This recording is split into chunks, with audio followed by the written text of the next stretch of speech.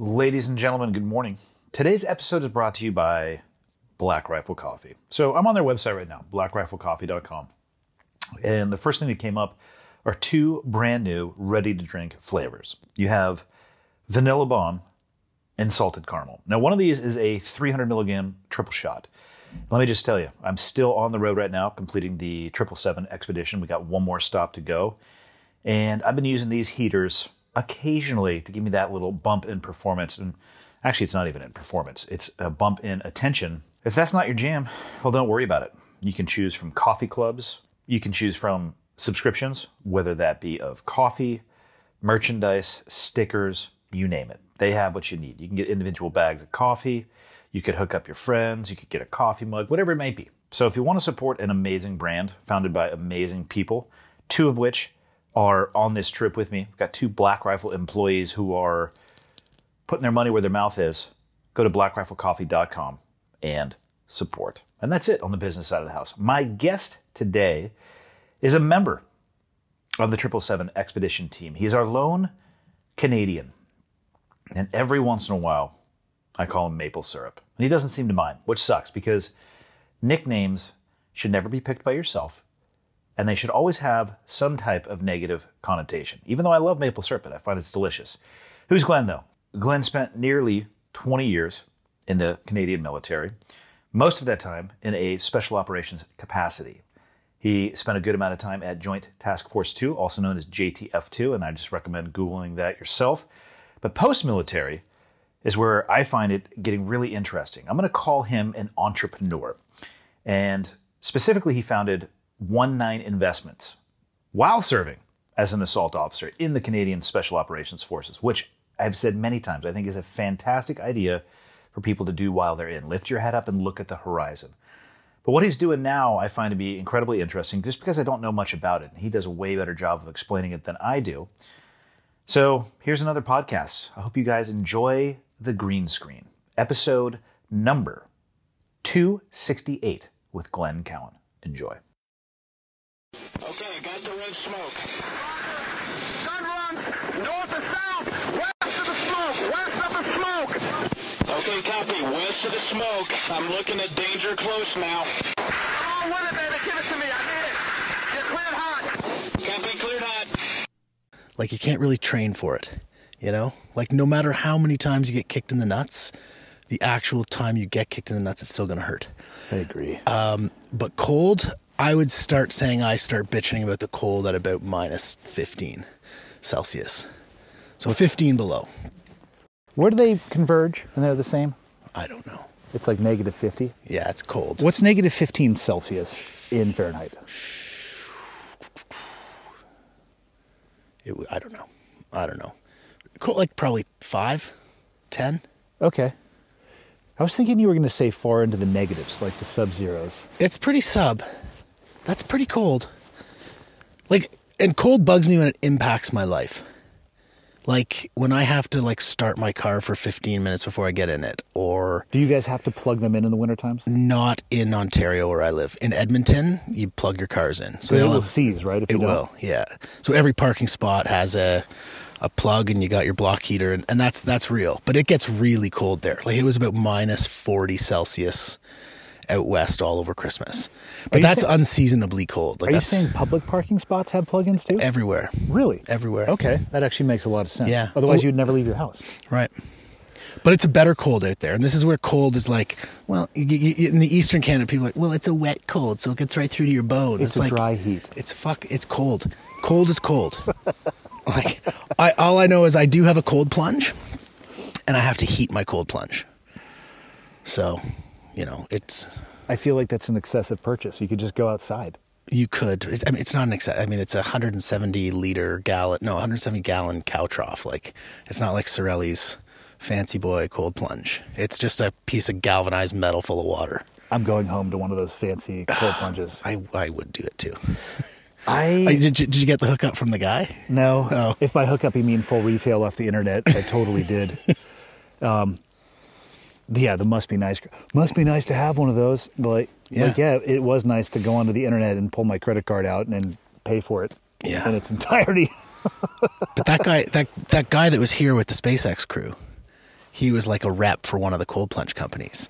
And when he Was he saw, really? yeah, so when Mike, in the Drop Zone Everest video, when Mike was like talking about his hot cold, He actually showed the plunge. he showed the plunge, Yeah. and it was that same company and that dude that Tyler? no, the Instagram dude, Devin. Yes. So he's like a rep for that company, and he Okay. got super excited about it and couldn't stop, and was talking about the plunges. I know a few people that have one, and they seem to be really nice. It's good. got the full filtration. I guess it circulates very often. It was the same thing when I found out about what are those tanks? Not a zero gravity tank, an isolation tank. Float tanks. My first thought, I'm like, this is disgusting. And then you find out about the filtration system. And first time I ever tried one of those actually was in Vancouver. Oh yeah. I was up there doing some technical advising stuff. I think from a guy from your old community. He Okay. was the armorer Okay. on set, which would make sense because it was being shot in Canada. Probably Yeah. easier for them to source weapons. But it was a retail facility where you'd go rent the time in it. Oh, cool. It was It kind of feels greasy though, like it's like heavy, because thick. there's so much salt. Yeah, but then when you think about everyone else in it, I did a lot of research though about the filtration. come out with like some fungus. I think that they would be shut down really fast if that happened. You'd think so. Yeah. What I'm not looking forward to with the cold plunge, for me, it's completely mental. It's hard. I despise being cold I can deal with, being wet I can deal with. I despise the combination of the two of them. So for me, if I can sit in mine for a while, if my hands and feet are out of the water. I can go totally neck deep. The second I put my hands and feet in, it's like a circuit completes and it's like fucking painful. Interesting. Yeah, it's as long as there's something out, I find it's okay. I mean, it's not pleasant by any stretch, but Do you dunk your head? I do. When you get in full submersion and then full you leave submersion, then I leave it out. it out? Jarek, we were talking about cold plunges at one of the meals the other day, and Jericho was like, yeah, I just go lay down in the snowbank in Salt Lake City. I'm like, It's not the same. I don't think it is the same either, but I appreciate the not the same. enthusiasm. Because I'm going to tell you what I'm not going to do is go lay down in the this- snowbank. yeah. How did you become a member of this merry band of misfits? Mr. Sorelli. How did you guys meet? We met at a bar in Ottawa, which is my hometown, or where I live now with my family, on Remembrance Day. And Mike was in his community, and we were in our community, and the subunits within those communities were very close. We did a lot of stuff with Mike's sub element from his community. Mike did some time with an army unit. Yep. While he was in that army unit, we had a guy there as well. And so they became friends, and then Mike came to Ottawa. And we hit it off, and it's actually a fucking hilarious story. I told it on his podcast. But I don't know if you've heard this, but I'll tell it very quickly. We got in a big bar fight. Not me and Mike, but there was like a rash of stolen valor in Canada. I remember you referencing a trident getting ripped off. Is this night? They ripped off all his ribbons, and then he was so mad that he's like, he took his trident off. He's like, "You want my fucking trident, motherfucker?" And he used it as a ninja star, and he threw it at these guys. So what had happened was, I was going to say, you got to back up. Where's Okay. this? What's going on with the stolen valor? okay, so like legit stolen valor, Like in the bar you're in, or just like in general? leading up to that Remembrance Day. Okay. So November 11th, And Remembrance Day. is Canada's Canada's like Veterans Day, Veterans or Day. Memorial Day. It's more of a Memorial Day. Okay. We don't have a Veterans Day, so it's kind of both.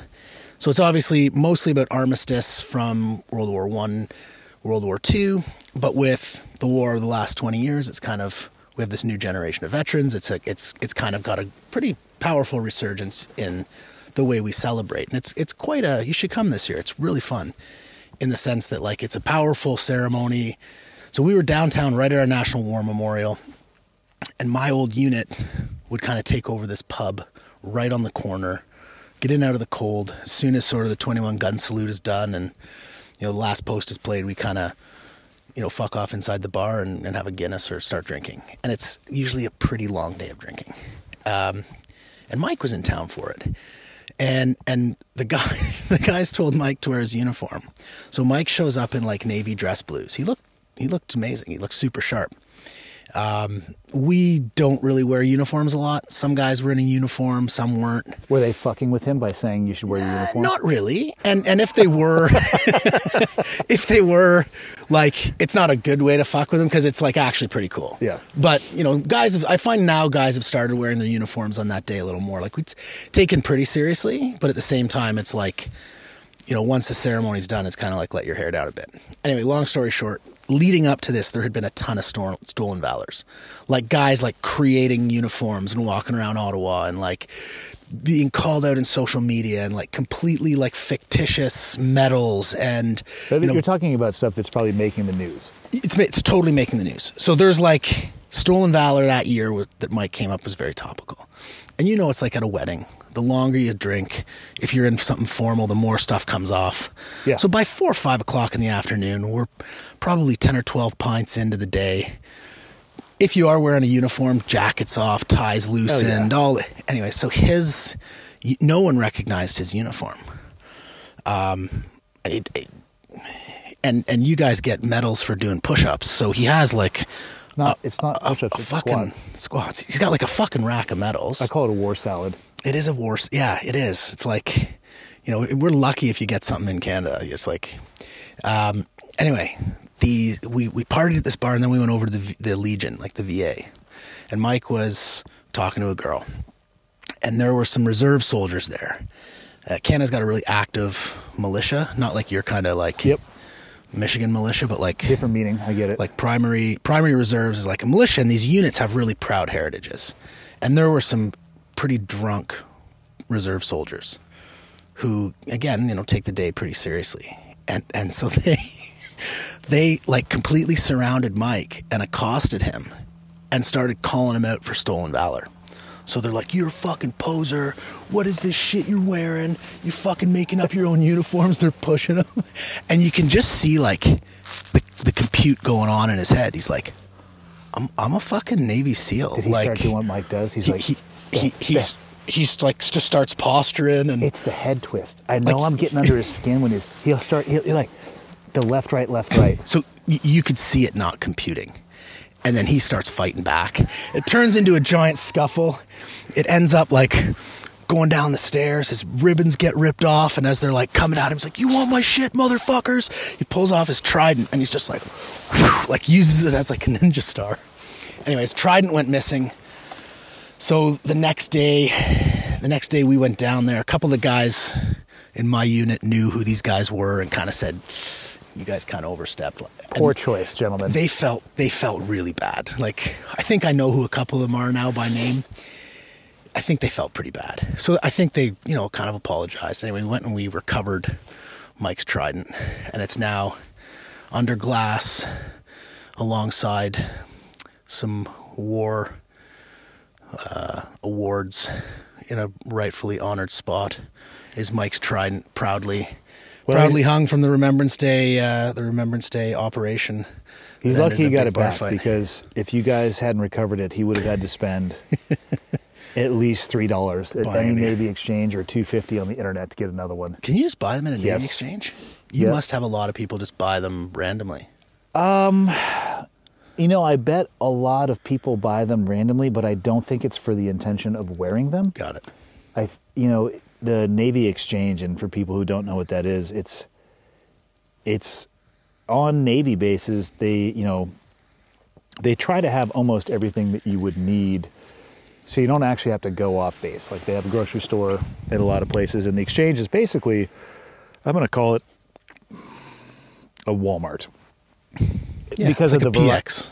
A PX, yeah. Because of the variety of things that they sell.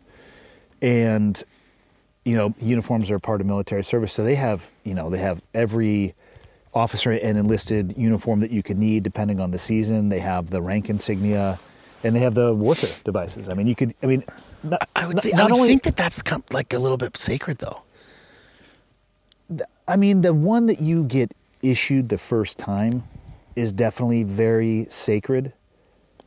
10 years later, I guess. That one means a lot to me. But then you end up needing, you have a dress white and a dress blue. Yeah.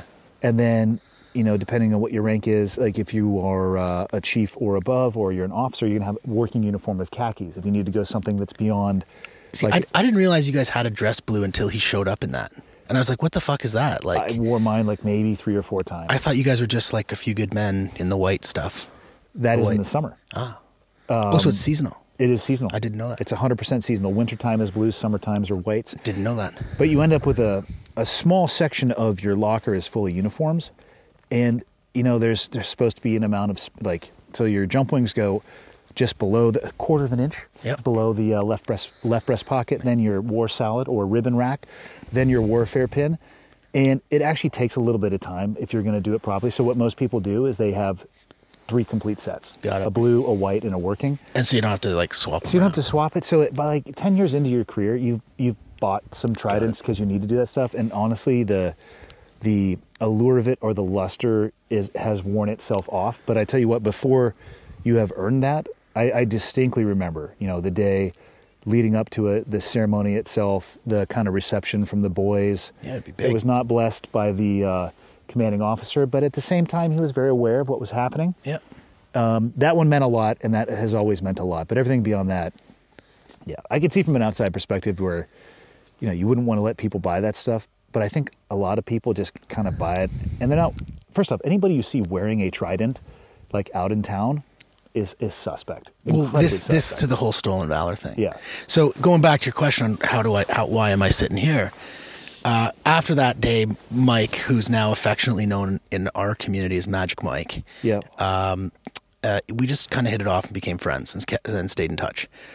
We both left the communities around the same time. We got building businesses kind of together, gonna, bouncing ideas off each other on sort of an entrepreneurial journey. And then I was going to go to Everest with him last year, but I had a conflict and I ended up going elk hunting instead. So that's not a bad second. It was not a bad second. Did you get a bull? I got a big mule deer. That's not bad. I'm not a hunter. It was my first time. I'm going to start becoming a hunter. It was a big buck mule deer. And I have a theory about hunting now as the non-hunter. I went out with another, a long retired SEAL Team 6 guy, good buddy of mine who runs a venture capital fund in the U.S. He's a business partner. Owns this elk ranch in Santa Fe, New Mexico with my dear friend and current business partner. And I'm like, look, I've never gone hunting.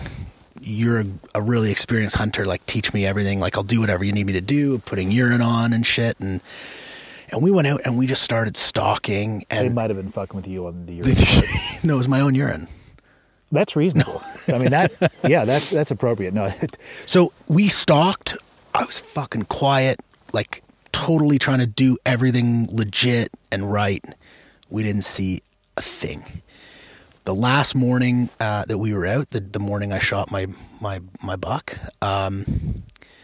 we walked in loud on white light, guns slung, like fucking smoking and joking. As soon as we got into our hide, 3 elk scattered. It was still dark. And then we just saw tons of like deer. And I was like, I think when you're in like kill mode, animals sense it. Like if you're like, keep in mind, I don't have a clue what I'm talking about. Yeah. But like you might be like putting out like a pheromone or like super kill mode. And I think they can sense it because when we went in as like non-threatening, they were everywhere. The second like we went into like hunt mode, we didn't see shit. There might be some aspect of that is correct. I have not been hunting that long. I think it's been 4 or 5 years at this point.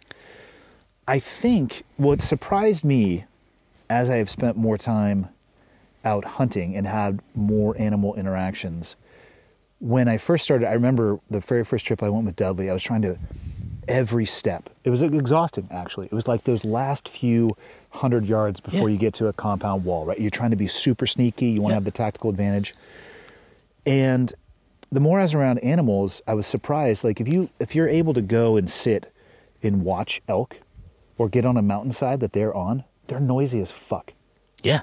They make more noise and they'll tolerate more noise than you think. I think when we try to be sneaky, you end up moving in a way that I think draws more attention than just the noise. Like I remember the first time I went hunting, I stepped on a stick. I'm like, that's it. Yeah. There's no animal They're within done. 50 kilometers. We have to get out of here. And then when we actually got around elk, there was one time up in Alberta, I ended up sneaking my way into one of their bedding areas. Yeah. When they were in there? Oh, there was like 5 or 6 bulls screaming at each other, raking trees. Oh, wow. You could have had a DJ playing a set, and I don't think they would have cared. But I do think, when you're making that like little sneaky movement, which we're not trying to defeat, humanize at that time, we're trying to be quiet. Yeah. I think they see it, and they don't like it. Like, who's this fucking idiot? But I also have no idea. That's where I land, though. I think it's more there. No, but I'd like to go again. I enjoyed it a lot. Yeah. It was good. I was with Alex Coons, Okay, who the is Frog Fuel. Frog Fuel. He's a big hunter. So he, when we shot a couple of, like, he was walking me through, quartering and field dressing, and it was I learned a ton. It was good. Yeah. We'll go again, and this time we'll jump in.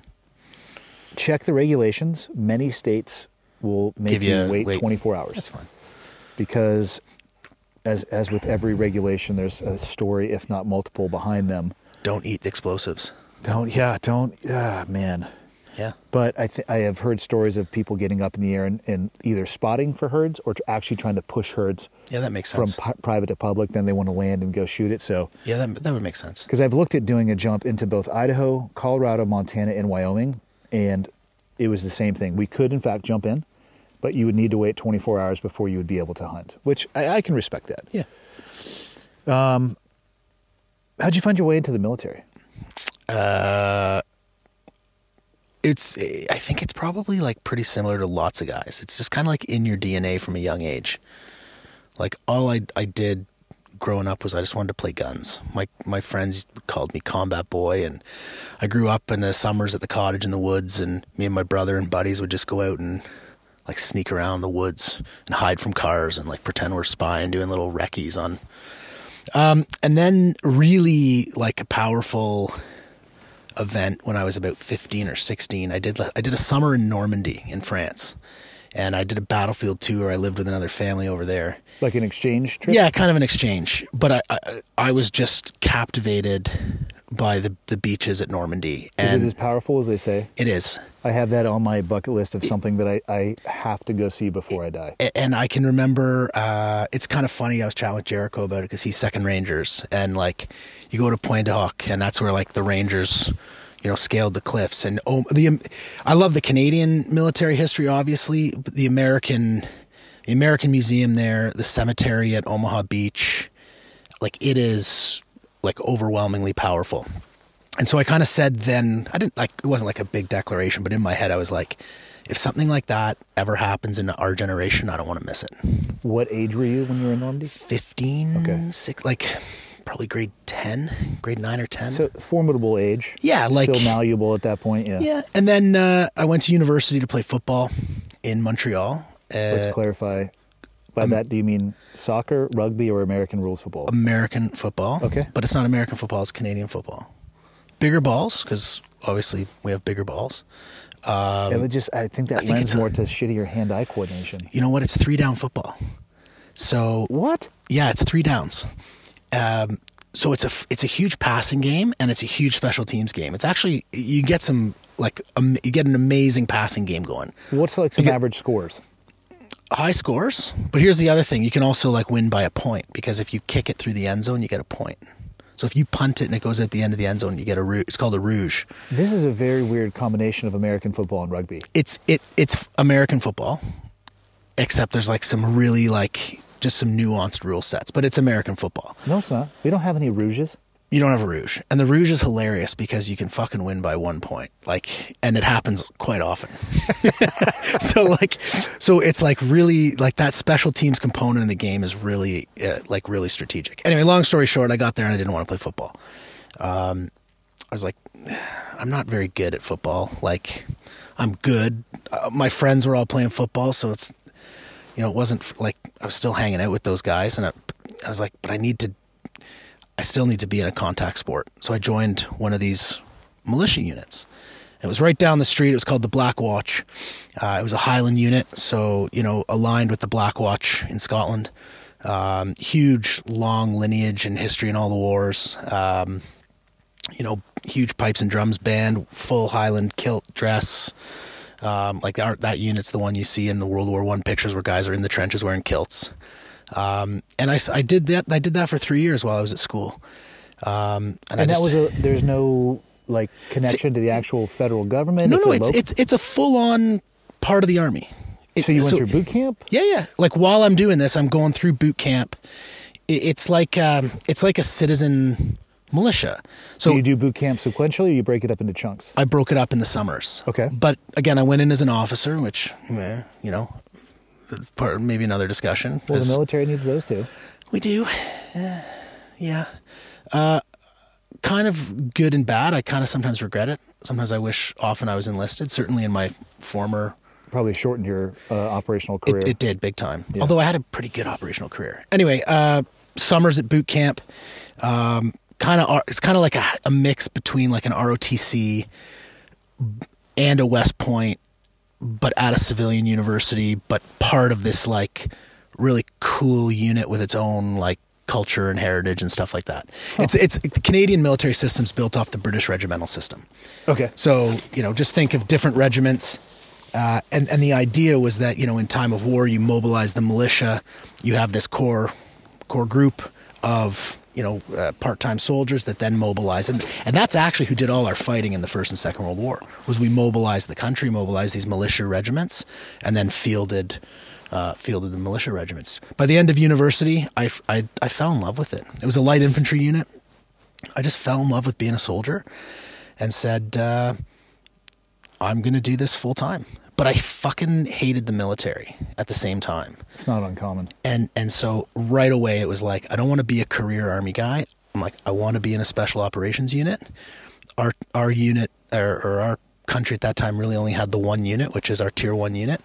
The command has since grown post 9/11 substantially. What does the special operations community look like in Canada, though, outside of the unit? I mean, there have to be some, right, to a degree, that are feeding into the Tier 1 unit? Yeah, so the Tier 1 unit in Canada is a joint force. So it draws, Canada's small, right? So it draws from all branches. Not from a land perspective. Not from a land perspective, but from... What the fuck you're talking about? So up until 2006, from 1993 to 2006, that unit took over sort of federal counterterrorism responsibilities from the Royal Canadian Mounted Police, our federal police force. That's right. I forgot that you guys are not limited by Passe Comitatus. We're not limited by Passe Comitatus. So we do have a pretty robust domestic mandate. Now, that gets enacted at the request of the two ministers speaking. So again, in Canada, it's the British system. We have a Westminster system of parliament. So every minister is responsive, kind of like a Secretary of State. It would be basically like Homeland Security asking Department of Defense for support. Okay. Because for whatever reason, something has outstripped capacity. Makes sense? Makes sense, yeah. But the military does have that remit, and that came through at that time the Special Operations Unit called Joint Task Force 2.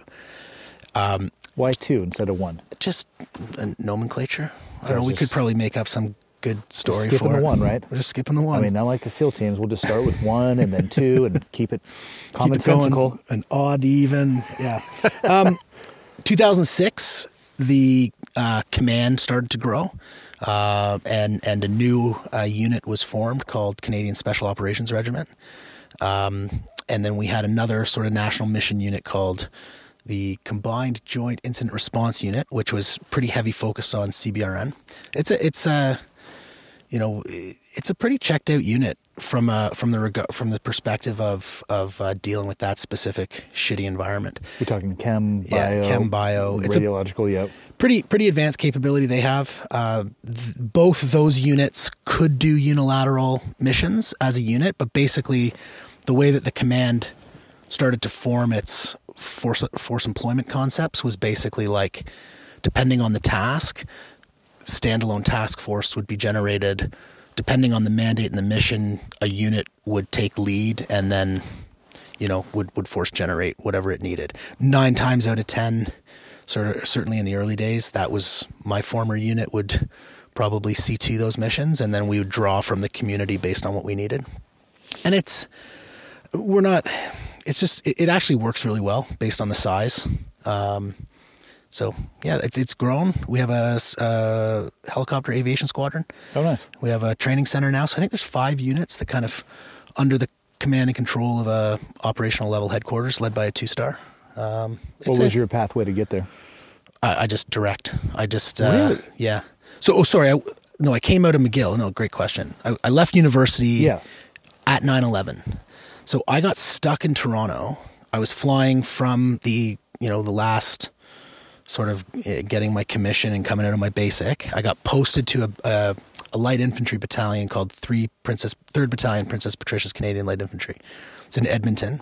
They really should lengthen that out. They should. Add it's a few more words, dude. This is a cool. The history of this regiment is amazing. And I'll probably butcher it if we get into it. Anyway, at that time it was a light infantry battalion, and that battalion was NATO's or Canada's response to a NATO high readiness task force. I got stuck in Toronto because 9/11 happened. Ended up being late reporting in for my first platoon, and literally, like very shortly thereafter, we got a warning order for deployment into Afghanistan. So we deployed on what we called Op Apollo. It was Roto Zero into Afghanistan post 9/11, and we hit the ground in January 2002. And we were actually attached. That battalion was cut to 101st Airborne Combat Brigade Group. So we were like the 4th Battalion. I'm going to butcher this. In the 1st of the 187 Brigade Combat Team, 101st Airborne. You could have either butchered that or 100% correct. I have no idea. And yeah, we went to Kandahar and we were there for 7 months. Bless you. And that was like the defining moment of one of my best friends, my now best friends, who's a sergeant major in my old unit, blew by me on a dirt bike one day. Fucking like, fuck you. As we were like walking down the runway, fully like all our shit. And I'm like, if I'm going to spend my time fighting war, it's going to be like that guy. And then we had a really fortuitous kind of turn of events. We got a task to do security. So we did Op Anaconda, the tail end of Op Anaconda. We were in the Shawicot Valley kind of sweeping up and mopping up from Anaconda. We did a bunch of other joint ops. And then we got a task to have one of our companies provide just like DNS security to Fob Chapman, which was the early days of the Coast Outpost. Yep. Yeah, I've been there many times. It was a dirt runway and two dirt huts. That was it. And there was some JSOC elements there. There was some intelligence community elements there. There was a British element there. And so we got a task to go out and just kind of do gate guard and perimeter security and give these guys freedom of maneuver to operate out coast and the frontier. And so we were going out to zero our guns that night. The company that got the task, my buddy came to me. He's like, "Hey, we actually have a real task. We're not just, it was a lot of like this sitting around. There was a lot of sitting around on that deployment." So they took the range, and a company went out, and they got a 500-pound GBU dropped on them from an F-16, and decimated a platoon, killed 4 guys. Who was controlling the aircraft? It was an Air National Guard pilot. Who decided to drop on his own? He decided to drop on his own. It's Wow. It's a crazy story, man. Like it's pretty negligent. And I think he was criminally, like he was. That is extremely negligent. You have to have a ground controller to do that shit. So if I understand the story, these 2 guys, were probably 25,000+ feet. Yeah. I think they were doing an administrative transit back from a combat air patrol. I think they had their nav lights on and everything. And they saw, like a 240 machine gun position and some Carl G's firing on the range. And by that, they were looking through their sensors. There's no way they're seeing that naked eye from 20K. Anyway, the one guy, he's like, "We're getting hit," and his wingman's like, "No, we're not." He's like, "Yeah, we are. I'm rolling into attack." And literally, like, they were clear of the space, and dude just rolled in and dropped a 500-pound GBU. That is so unfortunate. And so, long story short, in very short order, that task came to my platoon. We kind of missed all the follow on with what happened with that fratricide, and we ended up doing security for this camp. And that was a really profound turning point, because it was like, if I ever thought I wanted to be in special operations before, You got a good look at the tip of the spear. and it was so. I was the guy that grew up kind of like reading books and like kind of like enamored with almost like the romanticism of SOF. And now here we were in a camp that's so fucking small that like we're sitting in the O groups of these guys. And we're so remote that like the American unit that's working there would be like, hey, do you guys think if we gave you some trucks, you could like punch out and like secure a couple of key intersections so we could run a gauntlet back? And we're like, fuck yeah. So we went out as like QRFs for these guys. It was like, Yeah. I just had a complete hard on for this. I was gonna say, for those of you just listening, he made a very big, strong dick motion. Big, strong dick. And I came home from that tour and I was like, as soon as I'm available to meet the criteria and to apply for selection to our unit, I'm doing it. And I did it. And What is the criteria? I think it was 3 years in like full MOC. At that time, I can't remember if you needed. We weren't deploying that much. I think it was a pre-screening, like a pre-selection. You had to be in rank and in trade for a certain amount of time. And I had literally to the day, I think it was 3 years. I put my application in. I was screened successful and then did selection and then our OTC. And I was fortunate enough to be successful in my first go around. Is it a similar or exactly the same experience for officer and enlisted? 100% the same. Good. Yeah, 100%. That's the same on our side as well. Yeah, and I'm not going to talk about selection. That's something we hold very near and dear to the You can go on community. the internet and find those answers. You can, but no, that's for us. That's kind of the Cadbury caramel secret for us. It's just not something we talk about, but it is 100% the same. And we actually have culturally, I think there's a pretty good like cohesion between officer, NCO, enlisted culture at the unit. If you keep the pipeline and the entry as close to identical as possible, I think it really helps build that. Yeah. In communities where there's a very distinct career path selection crucible for the enlisted, and then other people start ballooning in and out, and they come in for phases. Yeah. It almost by design creates this grading that manifests itself much later through like resentment. You're not setting the officer up for success by any stretch in doing that. Yeah. Like it's hard enough. That job can be hard enough. Like it's pretty intimidating going in as a new troop commander. Like it's a pretty daunting task. Like from the enlisted side, when I went through our selection, it's a daunting and intimidating task just going in as a new guy, period. Yeah. Like I I laugh because I'm like, oh man, if I could go back in time and like redo my troop command time, the shit I would do differently. If I could have had like a GoPro on the wall of probably some of the things I said or how I would just be like, oh my God, what was I doing? And I've often thought, as I kind of have reflected on, I'm like, I went to the unit very young. It was not a bad thing, but I also was pretty stupid. Like I probably would have benefited from a few more years of just maturity. Like we had a really strong cohort of officers the year I went through.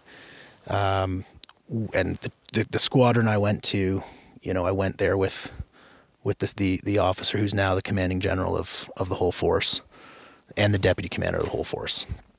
Not to say that I would have been a GOFO or a general officer.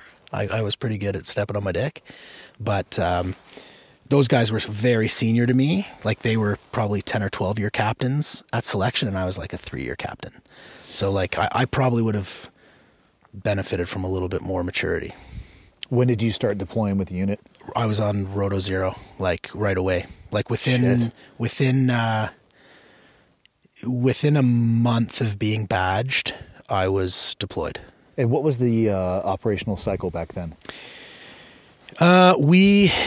I finished in 2004. Our process took about 14 months from sort of, by the time we did our, day one selection, which kind of equated to maybe like a hell week. It's a very specific process designed to determine a few things about a guy. And then we enter like our OTC pipeline, which would be like our green team. Yep. That's probably about a 14-month process all in all. And the deployment cycle at that time was really up in the air because Canada was really at the strategic level trying to figure out what they were going to do with Afghanistan. And so there wasn't really an immediate cycle. I ended up deploying into Afghanistan to do a very specific mission on a security side before we had a task force there. That was just a short duration stint, and that's what I did right away. And it was really one of the senior enlisted guys said, he's coming to our troop. Put him in a turret, give him a gun, just get him deployed. Yeah. Not in a command position, but just get him out with the guys to get some experience. It's Get just a little dirt on your uniform. And I wish, and we wanted to do this, but we just didn't have the capacity of guys.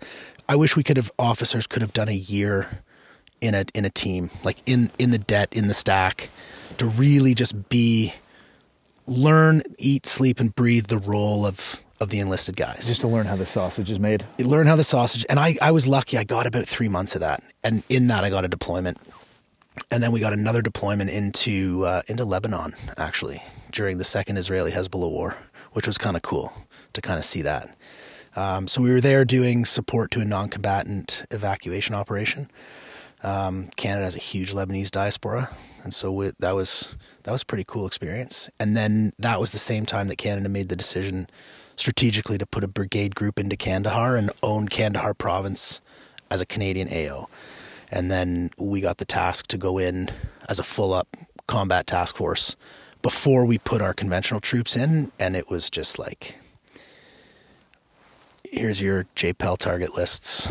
Yeah, it's never ending. It was awesome. It was like supreme freedom maneuver. It was pre-IED. IEDs probably didn't really kick in there not until the conventional guys got there, starting rolling around in big vehicles. Yeah. So we had a ton. Actually, it was on the tour that the first IED hit. So we had a lot of freedom of maneuver. It was just an awesome tour.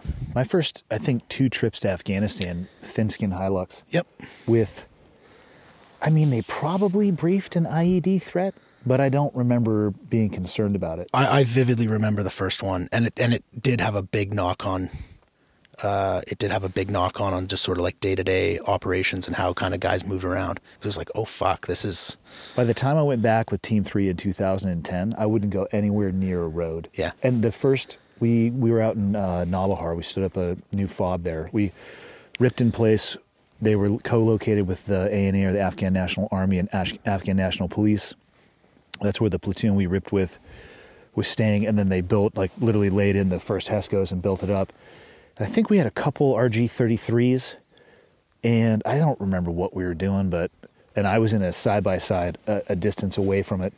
But the first time we took that thing out, yeah, popped it, and then it was like we had to sit out there and secure that thing for like 72 hours until an ODA convoy could come drag it back to the base. I felt bad for the conventional guys because we could choose our time and location. Yeah. We would go at night.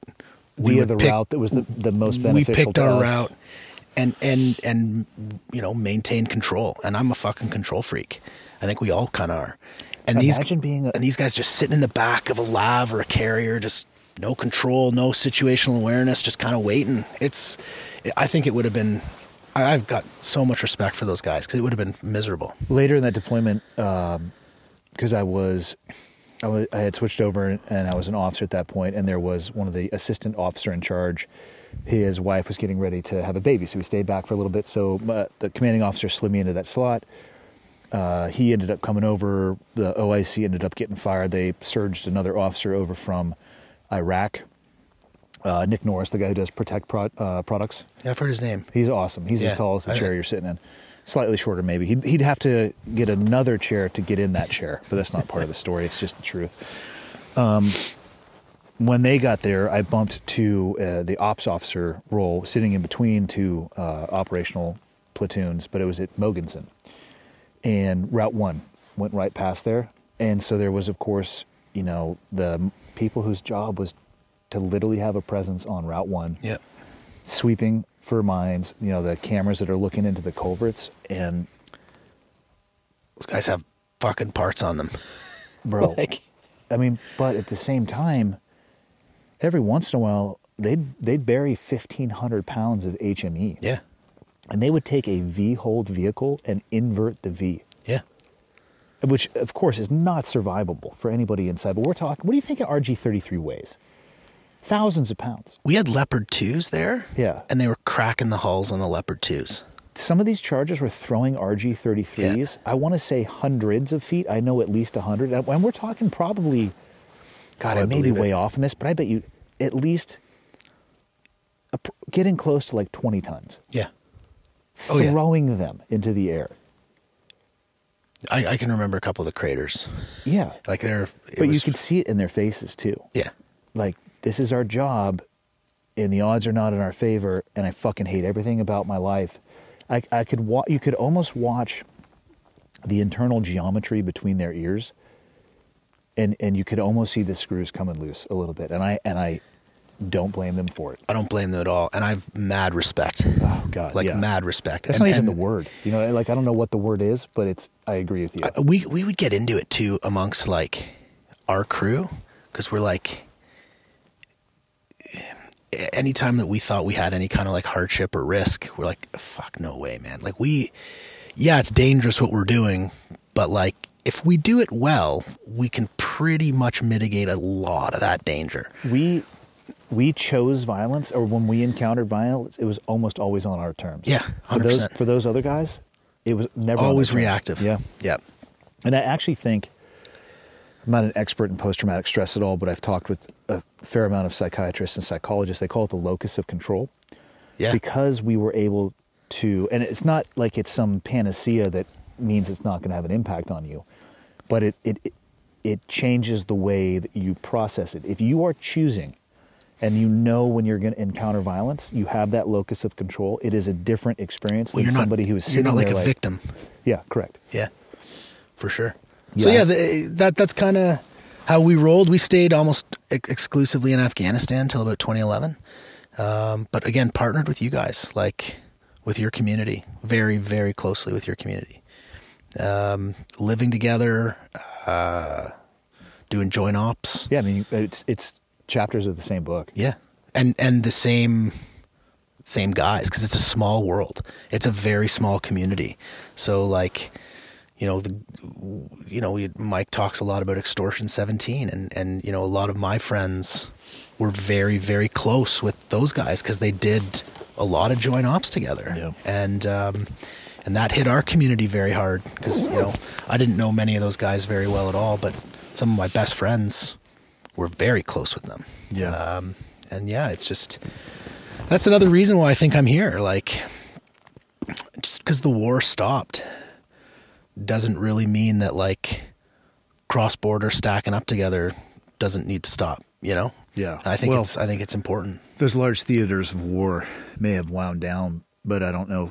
I think at this point, a lot of people realize that we were so good at our job that I think we actually pushed it instead of getting together in large groups. It's like, well, every time we have more than 4 people on a cell phone together, these dudes show up. Yeah. So let's not do that, and let's not communicate that way, and let's spread out to all these different countries. Yeah. So actually, I still think it has happened, and it is happening as we're sitting here speaking, I'm sure somewhere on the globe, and I don't think it's ever going to stop. It's just, it doesn't make the headlines because it's not that mature theater of war with the consistent deployments. Yeah, and the war now is near peer. Yeah. The whole nature of it is, now it's really scary. Yeah, it's wild, and it's not on the battlefield as much for us, but it's very real, and I'm seeing that with some of the work I'm doing now. Why did you decide to get out? I medically released. I got hurt in 2014, doing a rehearsal and a workup for an op, and I was dumb, and I kind of fought through it. We were doing a ship underway about 200 nautical miles off the North Atlantic, and I slipped and fell back going over the railing around the height of the bridge deck, and I fell back into the rib we were climbing out of, and I hit my head and my back and my hip on the transom, and I kind of snapped kind of my whole body. I was early into my squadron command time, and the smart move would have been to like take a knee and actually heal. But I was like, oh, I'm fine. And I wasn't fine. But I was also, so I that was like the precursor to getting out. But I got out in 2016 and I was ready to go. I had finished my squadron command time. I didn't want to be a careerist. I certainly didn't want to be moving through on someone else's. I would have stayed if I could have stayed at the unit, but I was kind of being pushed out to go get bigger and better experiences and wear polyester uniforms and get a haircut and take a pay cut. And I was just kind of like, I want to build my business. And so sort of, I had the right reason to get out medically, but it was the right time. When did you start looking beyond the horizon of military service? Day one of the military. I started my businesses while I was still in the unit. I more of just like a hobby. I run an investment fund right now, and I built that while I was in the unit. I was always I came from a very entrepreneurial family, so I was always just into like the idea of starting businesses. What kind of businesses did your families have? Or your family? Going way back to my great grandfather, outfitted the British Expeditionary Forces with all the hot chocolate in the First World War. So he ran a chocolate company. Of all the things I guessed that you were going to say, yeah, it's like I need some chocolate. Tell you right now, that was not what I thought you were going to say. A lot of like food importing from historically through my family. My grandfather started a company called Double Bubble, which is a bubble gum. My dad did a lot of import export. Started a bunch of Christmas decoration type companies, real estate. And in 2005, I came back from 2006, I came back from my first Afghan tour, and Canada had just kind of given everybody tax-free, which is shocking in Canada with our tax system. So you came back with a little bit of cash. Tax-free while you were overseas? While you were overseas, you're no income tax. Okay. We got paid very well at the unit. We got a lot of danger and hardship and risk, and all of that was tax-free. So I came back with a pretty good little chunk of change, and I could have bought a pimped out truck or something, but I ended up investing in my best friend's self-storage company, and that remains to this day like probably my biggest investment holding. It's been an awesome investment, and I just kind of learned from him as he built a bit of a real estate empire in Canada. And when I started my company, it was really to just like channel the profits of those investments, and I didn't know anything about it. It was incredibly boring. Comparatively, maybe. No, but like it didn't excite me or anything. So I just kind of, align with people that know exactly what the fuck they're talking about. Trust them, and that's what I did in that. And that was kind of the start of my business. And then when I got out, it was like, hey, what do I actually know? And it was all this security technology and solving problems and stuff like that. So, yeah. But I knew from day one I wasn't going to be a lifer. Yeah. We were, so if people can't figure out where we are right now. Yeah, where are we? In Antarctica.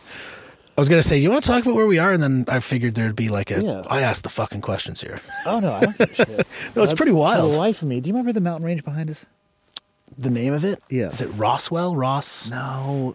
It's a classic, like as soon as I turn my head back and I was going to tell people where we are, I forget the name of the... Like the one that starts with the like R. Ellsworth? Oh, like the whole range. Like that range, yeah. I think it's like the yeah, it might be Ellsworth. Listen, there's the Vinson range over there. Listen, people, we've been here for almost a week, and I forgot the goddamn name of the mountain behind us. We're on the sleep till you're hungry, eat till you're tired routine. And the sun never goes down. But so we have a documentary crew with us, and have you done some interviews with them? I did. I've done some as well. I had a good chat with them yesterday. And then our fearless leader, do you agree that Mike looks a little bit like a Teenage Mutant Ninja Turtle? Can you see it? When he gets mad, yes. and when he does that, you can see it, right? Yeah. I think he looks like Donatello. The banter between you and Mike is fucking priceless. I fuck him up because he's got at most one set of return fire, and I've got like several rounds fucking loaded up. And then finally his head starts spinning. He just, I'm done here. I'm done. I'm on the trip until. And I always fuck with him on the same stuff. Yeah. It's very simple. He doesn't ever tell me shit. He doesn't involve me in the planning, and then he just tells me what to do. And the tumbler. In the tumbler, but everybody should give him shit for that. But those first 3, he keeps doing it. So I'm going to keep giving him shit. Yeah. But anyway, to go back to what I was going to ask you, we've done interviews individually, and I'm actually really glad that we had, has it been 6 days here? Yeah. Tomorrow will be 6. If we didn't have this time to get to know each other better, Yep. to sit down with the documentary crew to do the interviews, I think we would have struggled in the after, because everybody would have gone back to their life. We're in a total comms blackout right now, which I actually really have enjoyed. There was a guy here from Starlink on New Year's Eve. They did from Mount Vinson, which I believe is the tallest mountain in Antarctica. They did a live stream with this portable Starlink on Instagram, I think, with one of the influencer guys that passed through camp. So for a brief period of time, I had a little bit of Starlink, and it loaded some emails, and all I could see was who it was from and the subject, and none of the context would load. Perfect. And I turned it off because I was like, you know what? I don't want to do this. I want to actually enjoy being here. But I think we have a really good opportunity to gather a lot of the story, because once this candle lights tomorrow, It's going to be go. we're going to do. Nick was just over the other side of the berm and gave me the thumbs up, so we're going to jump today. Yep. Oh, we're jumping today? At about 8 o'clock. Oh. Because we're going to drive. This should continue to clear up. It is, that's 4 hours from now. Okay. The reason being, we're going to get our flag in the ground. Like we were talking earlier this morning. Are we jumping tomorrow too then? We're going to try. We're going to do both. Fuck. Because Sorelli opened up a bit. a little bit. Okay. I think it was more in just how it was positioned. We had the meeting this morning, and we're talking about the flights that we have scheduled. It's like, guys, we're probably not going to make this if we have any level of complication. And so we're setting up all of these mechanisms to make sure that we can make all of our flights. Yep. The one thing we're not giving ourselves a buffer on is the jump. Here. So we're going to get it, move our flag forward, because we have done a practice jump, and I'm glad that we did. So we'll probably jump tonight around. We think this is going to clear? I mean, we could probably hop and pop. That's what I'm saying. This is literally what you can't see. Just out of the frame is the triangular orange wind indicator, which is currently facing 180 degrees in the wrong direction. which I think we're going to leave and do downwinders tonight. Fuck that. I'll be the first person down, and I will absolutely set the pattern for you guys. This much wind actually would help to go into it. Yeah. But we're gonna bump the flag forward so we can reset the clock. Because to me, the record doesn't matter at all, but let's be smart and at least give ourselves choices as opposed to being put into the corner. Well, if something happened tomorrow, we'd be fucked. We wouldn't actually be fucked because we're already on the clock right now if we wanted to be. We would just be nowhere near the 7 days. Got it. Goal. But again, at the end of the day, it's not about the jump. It's about the awareness and the fundraising. But we did so we've done some interviews, and then I would describe a really awkwardly facilitated conversation about suicide. Mike's like, hey guys, and I'm being facetious when I say this because I'm sure he'll watch this and get super pissed at me, but like, hey guys, just like bring it together. We're going to have a meeting and get the 2 cameras set up. So, what do you guys think about your friends killing themselves? I mean, it wasn't that blunt. I shouldn't laugh. It wasn't that blunt. I mean, you're laughing at how it was set up. It was kind of out of left field. Yeah. It wasn't that blunt, but it also wasn't that much sharper. And people were pretty resistant to the idea, and I don't blame them because they didn't have any time to really even kind of think through what they were going to say. But I don't remember if it was during or was it after you and I were talking, and I was talking about how much time I've spent about thinking about people who have made that decision. And I just can't rationally understand that unrational decision. And you, from across the room, said, yeah, I can. Yeah. And if you're comfortable with it, I would love for you to unpack that a little bit. Yeah, no, it's a heavy topic. I think everybody, and I've learned this, and I'm seeing it with our dynamic here. I know from my friends, we all carry trauma, like some pretty fucking heavy trauma. It would be impossible not to, unless Jeffrey Dahmer. And I don't know if Jeffrey Dahmer would be the case. What I'm saying is a sociopath, of which there have been a few in the SEAL community. Yeah. Otherwise, it's the saying I always go back to: if you touch war, it touches you back. The other thing that I've learned, I think, and I'm not an expert on this at all, but I've done, because of I left ultimately with a pretty significant brain injury, and I was just kind of released with no real support structure. and I didn't know anything about brain injuries. And I spiraled in a couple of ways that really fucked my life up a bit. And in some of those sort of episodes and the way that I was living my life and decisions I was making, I was like retreating to this comfort zone of chaos. And the units that we were in were often really chaotic. We were doing fucked up shit, but that was really normal. And all of a sudden, like being at home with my wife and my 2 kids who are perfect, and like life is great and everything looks perfect, I'm like, that was uncomfortable to me. So I would retreat to chaos. And an example is like, I have 2 beautiful daughters, 2 like the most gorgeous blonde-haired girls ever. I took them trick-or-treating. They were dressed as Shimmer and Shine, 2 like Disney fairies or something. They're super cute. Brought them home, tucked them into bed, went downtown to a bar and met a buddy, got blackout drive drunk, and then found a gang and got in a gang fight with a Somali gang in Ottawa. That doesn't sound like a good call. And they put me in the hospital. But I was like, I need something to go kind of fucked up here. The normal guy would have like put his 2 fairy dressed Halloween trick-or-treating kids to bed and then been like, that was a great Halloween. Had 3 fingers of maple syrup and shut it down. That's it. And my wife, I didn't get through to her. She ended up coming to the hospital because I learned if you go to the hospital drunk, they just put you in the fucking corner for like 14 hours.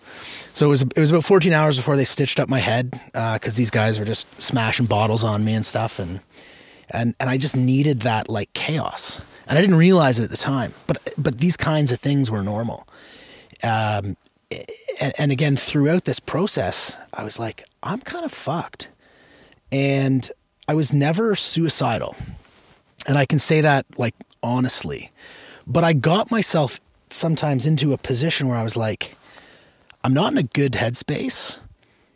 I could see how someone not in a good headspace could very rapidly deteriorate. And so that was like a really holy shit moment that, hey, everybody that's in this kind of predicament, despite what you're dealing with. And my life was good. Like I was healthy. I didn't have a ton of financial stress. My marriage was good. I have 2 healthy kids. Like the external stress in my life at the time wasn't that heavy. But if one of those things was heavy, that just compounds and compounds. And then you add on something like a brain injury, which most of the people in our community have to some degree on the spectrum of brain injury. You're already not playing with a full deck. And Mike introduced me to an amazing clinical psychologist from the U.S. soft community, a guy named Chris Free, who you got to chat with this guy. He's unbelievable. And he coined the whole concept of operator syndrome. And operator syndrome is very specifically sort of the comorbidity of injuries that guys in our communities have, usually predicated by a head injury, and then an understanding of what actually like physiologically happens in your body when you get your bell rung. And, you know, the first is your sleep gets fucked up, your endocrine system completely dysfunctions. So the drugstore in your brain starts like giving you all kinds of different drugs at different times, and it makes no sense, but you don't know that. It's often predicated with low testosterone.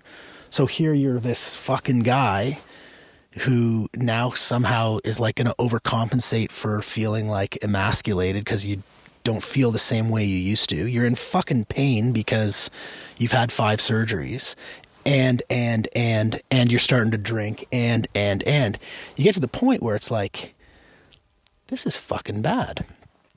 And that's where in that conversation, I'm like, oh, I totally get why someone could do that. And if without having a network or an ability to see it for themselves or some kind of other outlet, I think it's very reasonable to understand how and why someone could spiral so quickly, even if things are seemingly good on the surface, and it scared the shit out of me, because irrational thought became rational, and that I think is a really hard thing to recognize. But when I started talking to this guy Chris, this doc, and I read his paper and I started to understand what was actually happening, I'm like, first of all, I'm like, oh, I'm not a fucking, there's nothing wrong. Like, this is normal. And then the second I showed it to my buddies, they're like, dude, I'm in the exact same boat. And every single guy I've talked to some degree on that spectrum, is in the same boat. And that it was like an incredibly comforting position for me to understand. I'm like, I'm not alone. Like every single guy, the toughest fucking guys that I've ever worked with have probably broken down in tears to me now, because I kind of came to this realization. I understood things myself. We have a couch in my office at work, and it looks like a therapy couch. And it's right beside our Scotch bar and our coffee bar. And we have a constant open door policy with guys from the unit. Just come on in, hang out at the office, put your feet up. It's rare that a guy doesn't come by, put his feet up, have a cup of coffee, and then get something off his chest that's important to get off his chest.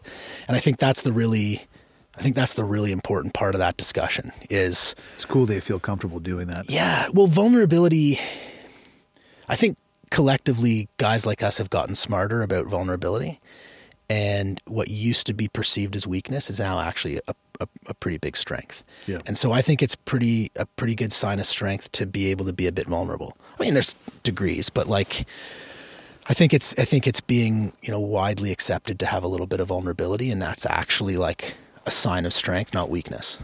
But here we are, like fucking macho guy. Like, dude, no, it's okay to talk about your feelings. Yeah, I mean, you can pretend not to have them, or you can pretend that they don't impact you. But what I think you're doing is just gift wrapping them for later, and you have to unwrap that at some point.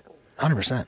Or you just you wrap it up, you put it in a little box, and you just put another one and another one and another one, and the next thing you know, it's just an avalanche on top of you. The other thing that I learned, and I don't know what the solution is, and I don't know how it plays out in the U.S., but this is like Chris's mission with his operator syndrome discussion, is the fact that like every ailment that someone is feeling is treated individually as a standalone problem. Interesting. And you don't think that like for me, I had 4 surgeries to repair my hips and back. Those surgeries, I'm in pain. I don't sleep because I'm in pain. Now I'm not sleeping. Now my sleep's impacted. I have a brain injury. I had 6 beers. Like, it's all very interconnected. Yeah. Oh, and your endocrine system is like, giving you like bad drugs. Yeah. And so each one, you got mental health issues, go see the head shrinker. You got knee and shoulder, and go see the orthopedic. You got sleep problems, go to the sleep clinic. But there needs to be a more like connected, holistic approach, because individually those specialists don't understand that guys like us with our experiences are coming out of it with like a pretty messy interconnected web of like ailments. I do think they are interconnected, and I certainly think they can compound to the point where for some people, very quietly, they fucking get to a place where the irrational and unreasonable somehow becomes the choice of the day or hour or minute or second. And that's maybe all it takes. And it's really fucking scary. Yeah. Yeah. Fuck. Tell me a little bit more about the fund you manage. Yeah, I run a venture capital fund. I'm one of one in Canada. We invest in early stage security technologies that are dual use. Well, what's it called? The fund is called 19 Special Mission Fund 1. We're raising $50 million. We've made 4 investments already, mostly into American companies. We like to invest alongside strategic investors, and even though we're new and small, we find ourselves being invited into deals with some pretty heavy-hitting investors. So our network is solid. As end users of national security technologies, a lot of the time founders like us because we get it. We can look at something and be like, nah, it's fucking not going to work. The real world litmus test. Not going to work. Or we have the network where we'll take it to the guys that are still in that business, whether it's on the intelligence side. Let them test it. And be like, I mean, if you get something past, I mean, you know, your community, the guys are probably the biggest critics in the world. If you get consensus of the guys saying, hey, this is a good piece of kit, I like this. It's got some legs. It's got some legs. So we're able to validate early stage before we make an investment. I co-run the business with a buddy of mine, Daniel, who founded a massive company called Shopify. So he brings a ton of experience on how to build and grow companies and scale companies. So we got a good team. One of the portfolio investments we made is sponsored the 777, which is awesome. I'm pretty proud to be flying the canopy of Ventus Respiratory, which we think is going to save a lot of lives in soldiers by giving a new level of personal protection against lung cancers, which is an epidemic unto itself from the whole burn pit and heavy metal exposure that we all experienced. Gun range, lead exposure, kill house. Yeah, so we're seeing a lot of signal that's a new area. We're building technologies into that to make military tech wearables that integrate with a bunch of other stuff. So yeah, that's the fund. We're a Canadian fund in US dollars. Like I said, a lot of our investments are into American companies. How big you want to make it? How far do you want to take it? I want to take it far. I want to be as big as I can with assets under management with as minimal people as I can. Because I don't want to have to deal with the HR aspect of growing my own company. So I don't know, 500 million, 800 million would be a great goal. I've got some great capital partners that actually know what the fuck they're doing with managing that type of cash. I feel like that could probably help. That helps. It helps. Yeah. Going on to YouTube. How do you manage 200 million? How do you deploy 200 million? Yeah. And it's crazy to even have those kinds of conversations because that's just like fictitious amount of money. But in that business, it's kind of not, you know, like it's at a figure much smaller than that. It stops making sense. Yeah. But in this, I mean, this place has been crazy. Like Antarctica is kind of like a billionaire's playground. Like we came across a couple. There's a couple of billionaires cruising around. The guys that they took off, they went up to Elon Musk's camp. I don't know what, maybe 20 or 30 miles over the mountains. So, yeah. They're living at like some resort camp up there. It's pretty cool. But yeah, it's the barrier to get here. You need cash to get here. And there's been a lot of interesting connections that have happened from being here. What do you think about the expedition so far? Love it. I haven't laughed this hard. I think we're on pace. I think it's an ambitious goal. And I don't know, call me, I don't know, spiritual or something, but I think the reason why we're doing it, honoring fallen friends. The world works in mysterious ways, and I think the powers that be are going to align the hurdles we need to jump through, and I think that energy and the power of what we're honoring will help smooth the logistical potential obstacles that are probably going to be the hard part. Yeah, I think that's where we're going to encounter the challenge. It's going to be, my biggest fear is an aircraft mechanical en route to one of these other locations. Yeah. Especially if it's an international flight, because there's often only one per night. There shouldn't be weather issues. So aircraft mechanical. Yeah, you're right. You feel that temperature drop? It just dropped. Like 5 to 10 degrees. So you think we're going to get a jump off tonight? We get 4 hours. I think the ceiling is right now. Like, could we hop and pop this? I could, but I don't think the tandem could. I don't think the light. I don't want to land. Like, they'll throw smoke out. What's the worst that could happen? We'll smash that berm. Yeah, but you know it's there. You just don't know where it is. I mean, it's half the battle. If you can't, it's hard to see, but it is probably the most flat light right now. It's crazy. You can't see any contour in the snow whatsoever. So, last question, close it up so we don't freeze to death. Yes, it did drop. It really did. Yep. So Mike and I founded Legacy Expeditions so we can continue to do a bunch of stuff like this. And it's something, the name of that company has got me kicking around things in my own head. And my question for you is, you know, at the end of the day, like we're all going to get there at some point. What do you want your legacy to be? I think it's probably cliche, but I want my legacy to live through my kids. I have 2 daughters, 11 and 8. And I want them to know their dad. I want them to look up to their dad. I kind of want to go out of here with the idea that just he was kind of a good guy. Do right by people. Show up for people, show up for the world in a positive way. And I think, without like being all like fucking kumbaya, but just like try and do right by people. And if my daughters and my wife can be like, he's a good dude, and he was there when we needed him, I think I did it right. Yeah, I think that's awesome. This was great. Yeah, it's perfect. We'll grab another one maybe at the end. On the tail end when we're just like drooling, fucking shattered. That's the crazy thing is, so we've been on the road. I left, I think, the 29th. Yeah, I left the 29th. Today is the 8th. And the reality is, yes, we have a practice jump in or the first jump. That's the beauty of we got it in when we could because the weather was fantastic. But we're actually just about to start. Yeah. Like it's like this is all preamble. Race starts either tonight or tomorrow. Yeah. Really tomorrow when race starts. It's easy to forget that everything that we've done up to this point is truly preamble. Yeah. And we're about to go first to third to fifth. And it'll be long and slow, but at the end of it, it'll fucking go by in a blink, I think. In the moment, it'll feel like it's dragging, but it'll go by pretty quick. We'll be in Perth before we know it. Yep. And I can't fucking wait. The flight I'm looking forward to the least is that Sydney to LAX. Oh, that's going to be long. I think it's 16 hours. I think so. But we have to go Perth, Sydney, LAX, Austin, and then Tampa. Yeah. Yeah.